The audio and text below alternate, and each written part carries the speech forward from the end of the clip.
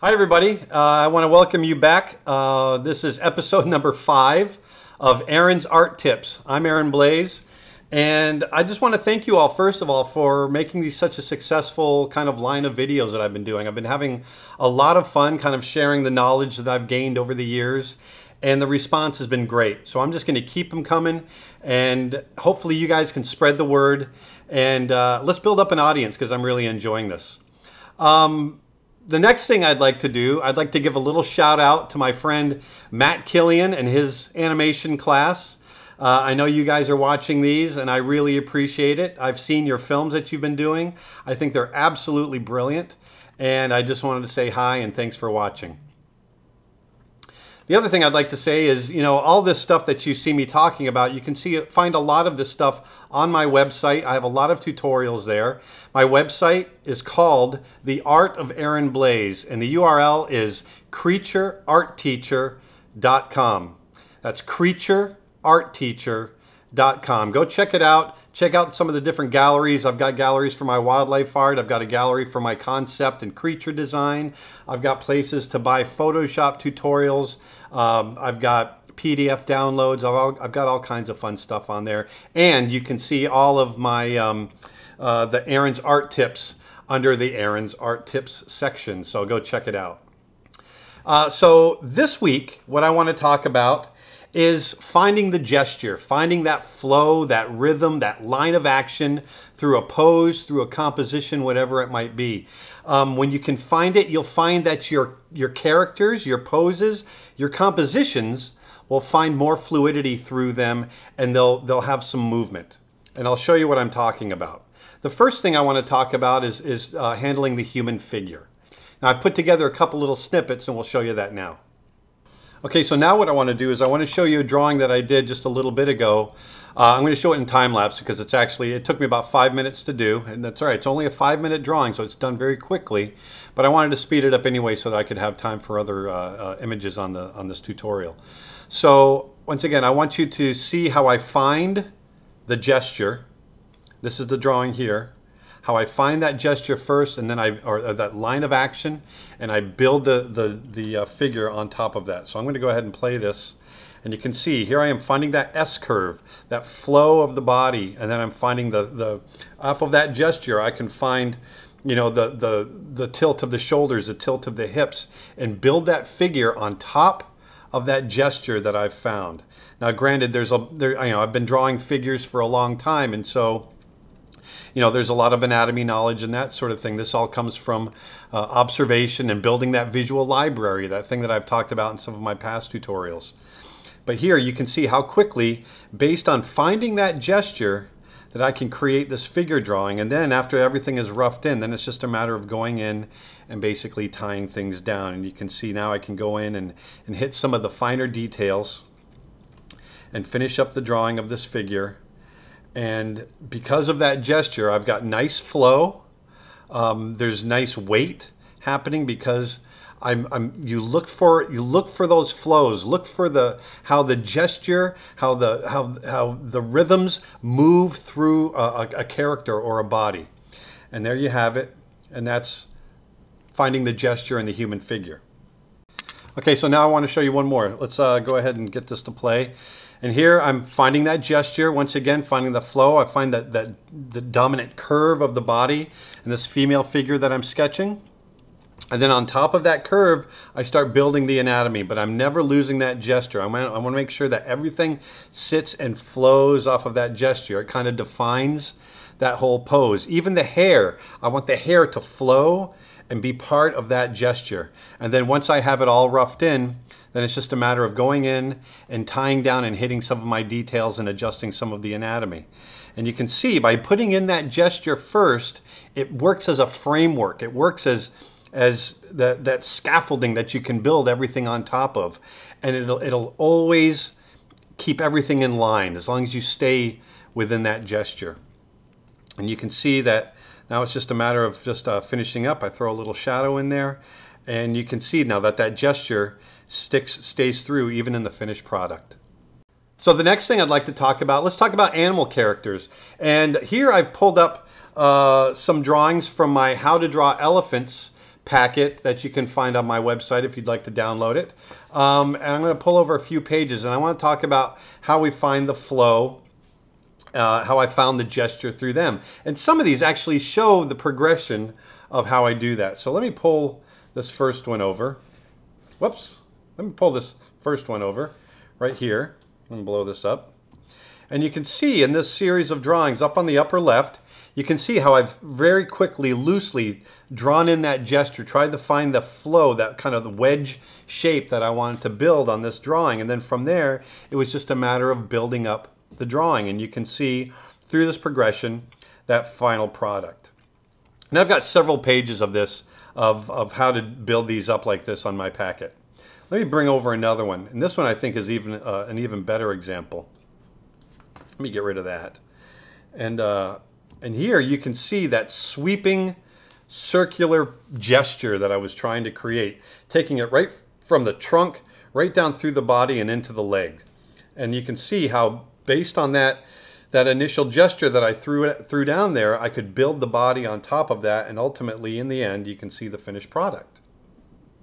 Now these are fairly cartoony drawings. Let me go into some realistic ones. These are, once again, more elephant drawings. And the reason I like to use elephants as an example is because they're big, they're bulky, they're massive, they're like big blocks. And people think, well, how can you find a gesture in that? Well, you can. They can be very gestural. Let me pull over a couple of these. Once again, let me turn that off.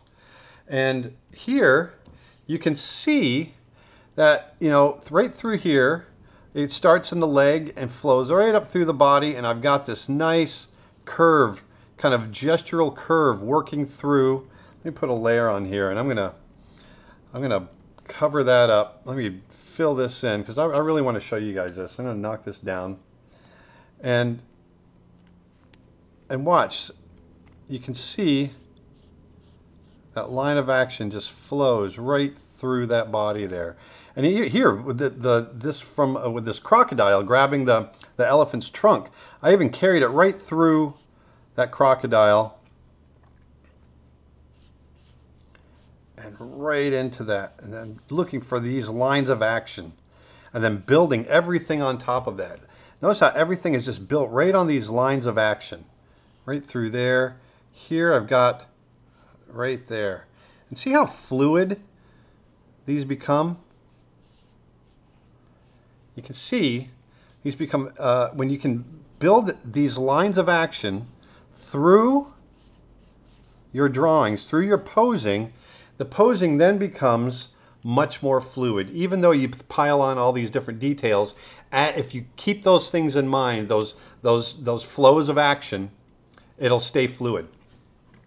Now I want to talk about, so that's how you do it with, oh, let me pull over one more. Actually, I've got another one. Let me bring that over. And it's basically the same thing, but I just want to, you know, this one is a bit more obvious because you can really see that flow through the elephant's bodies. And let me bring this up a little bit. And once again, right through the body, right through the body. See that flow right there. Here I've got this fun kind of curve working through here. And you can see, look at this. I want to show you over here as I erase this. Look at how, and this is something I did on purpose because I wanted to keep the integrity of that line of action. Look how it goes from the trunk right into this back line. Now watch the line of the back, the spine flows right into that leg, and then we flow out. And I really wanted that to be part of the drawing so that I could add fluidity to it. And you know, obviously you can see right through this, it just flows right through. So find those lines of action in your posing. Okay? Now, I want to talk a little bit about, you know, I was talking earlier about putting the line of action, the gesture in your composition, the entire image that you're creating. And I'm going to give you one example. And what you're trying to do, a good composition, I think, is going to get the eye to move through it. And that's what I try to do in my animal drawings and my paintings. There's a painting that a digital painting that I recently did that I'm getting ready to, I'm using it as a comp to create a large oil painting, which I haven't completed yet. Matter of fact, all I have is the blank canvas sitting on my easel right now. But I'm going to bring over the image. And this is, as many of you know, I do a lot of walks on the beach. I live here in Florida. I love to go out at sunrise. There's so much to see, and it's a great way to start the day. And so from that, I like to do paintings. So this is one here that I created. And this is going to be a large oil, like I said. But this, I created this. Everything in here is placed for a reason and on purpose. And I'm going to show you in just a second here. Let me put it like I did with the elephants. I'm going to put another layer on top. Let's fill this in. Knock it down a little bit. And then I'm going to start showing you. I wanted movement. Now, first of all, most of the people that are going to see this are from Western culture. And the reason I'm bringing up Western culture is because we tend to read from left to right. And I wanted to get some movement going. And so I knew the viewer would probably look on the left side and kind of move out. And so you'll see how when I created this wave, I'm going to draw through here. And you'll see how some of these dominant lines, I wanted to feed right into the birds. And I've got a dominant line here coming in, okay? Now everything is moving in this direction. Now I want to show you something else. Let me turn this off for a second. Now I've got these lines happening here, okay? Now even the birds I've posed them purposely with the way their wings are flapping. I did it purposely. It's very subtle. And some of you could say, well, I don't know if that's really going to be as effective as you say it is, but I do it anyway. And I want to show you what I'm talking about. See this wing here? Well, look, it feeds right into this. I wanted it to feed into that. See the back of this bird? It mimics this. So there's flow there. It fits. Everything fits together. And then on top of all that, these birds are all part of, as your eye follows the line of this wave, it feeds right into the birds and right through. And we get this action of these birds moving through the composition. And so that is the thinking that I put behind creating this piece.